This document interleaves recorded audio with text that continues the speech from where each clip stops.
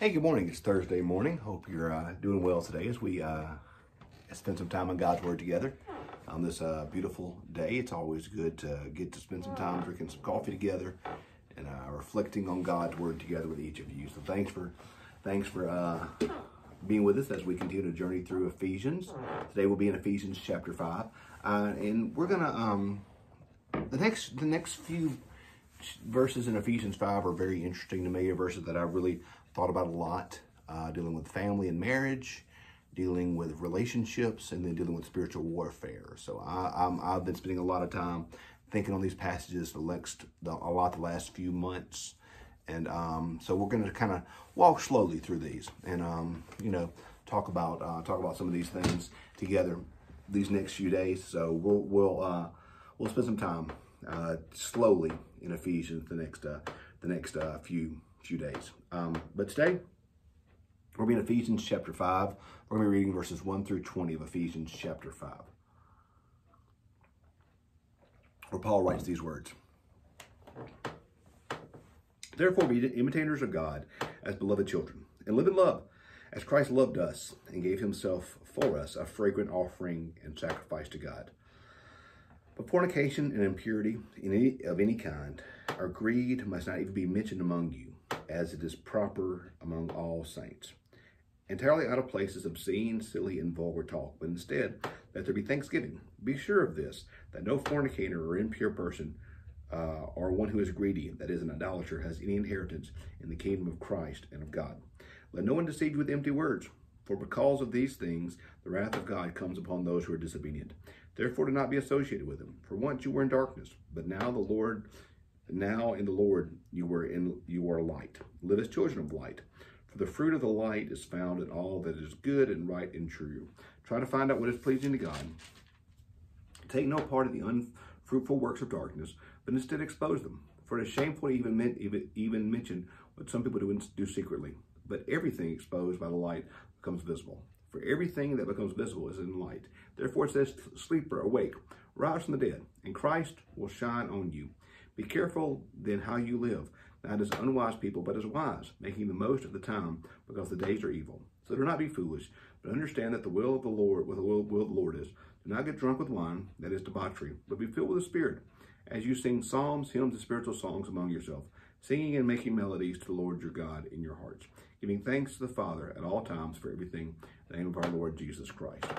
I really like that little section there towards the end, where he says, sleeper, awake, rise from the dead, and Christ will shine on you. This section here talks a lot about light and darkness. We see the first part, a notion to be aware of the works of darkness, where he tells us early on, he says, fornication, impurity, greed must not be even mentioned among you. Entirely out of place is obscene, silly, and vulgar talk, but instead let there be thanksgiving. So, verse 8 says, For once you were darkness, but now in the Lord you are light. Live as children of the light. So we see that continual battle there between darkness and light, living as children of the darkness, and Paul here says, you were darkness, now you are light. So we see this continual battle and struggle that we face and that we see to live as we used to live as children of darkness, or to live as God calls us to live, which is children of light. And we see, as Paul likes to do, we see contrasting lifestyles here. We see obscene talk, fornication, impurity, greed, but instead we see thanksgiving. Then we see in the end, to sing songs, hymns, and spiritual songs. In verse 19, we see that contrast in the end between 18 and 19, between getting drunk with wine, that is debauchery, be filled with the Spirit, and sing songs, hymns, and spiritual songs. So we see there this constant battle, this constant juxtaposition between light and darkness, between living in the dark and living in the light. And that's why I really like the verse where it says, sleep or awake, rise from the dead, and Christ will shine on you. That got me thinking about how you know how it is when you wake up in the morning, and I don't know how you sleep. I don't know what your sleeping situation is, but Our room is usually pretty dark, and we're, Holly and I kind of have the same pattern in the mornings we wake up. Most mornings, if I'm doing right, I have my coffee. It cuts on pretty early, and so when I wake up, if you remember in The Office how Michael Scott liked to wake up to the smell of bacon in the morning. I like to wake up to the smell of coffee in the morning. So many mornings I'll have my coffee pot cut on. I'm not gonna tell you what time because you'll think bad of me, but it's pretty early. My coffee pot cuts on pretty early, so that when I wake up, it's waiting on me. But the mornings so those mornings I get up, I usually listen to the news. I have a old phone that sits by my bed that all it has is music on it, that I listen to podcasts or the news while I'm asleep. And I get up, I turn my alarm off, I turn my little phone off, and I go usually in the dark to get my first cup of coffee, and I sit there and pray and think and reflect and get my day started. Those are the days that I'm doing right. The days I'm not doing right, I turn my phone off and I go back to bed. And those mornings, what typically happens is because my wife's a better person than I am. She gets up, she wakes up, she does her exercise and all that. And so she has a little rowing machine in our room. And so a lot of mornings, she'll get up and get her day started and come into row, and she'll cut the light on, and it's always glaring, that first light of the day when you're still in bed and when you're still covered up and you're still good and cozy. That first light of the day is always kind of shocking and always kind of blinding and always kind of, whoa, that was pretty bright. So that's what I thought about when Paul here says, sleep or awake, rise from the dead, and Christ's light will shine upon you. The days when I'm doing right and being faithful, what I should be doing, I'm already up.